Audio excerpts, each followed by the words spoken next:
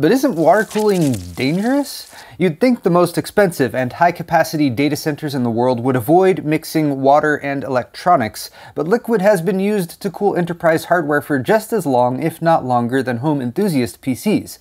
And Google shared an update on their methods at Hot Chips 2025, as reported by Chips and Cheese. They use CDUs, or coolant distribution units, like we saw at Cooler Master back at Computex, to transfer heat from each server's coolant loop to a facility-level water supply that can also be externally chilled. Amazon uses a similar system in their data centers on a massive scale, and there's just something about the densely packed hardware, tubing runs, and specifically designed copper block assemblies in these units that stirs a primal hardware enthusiast part of me that has long slumbered.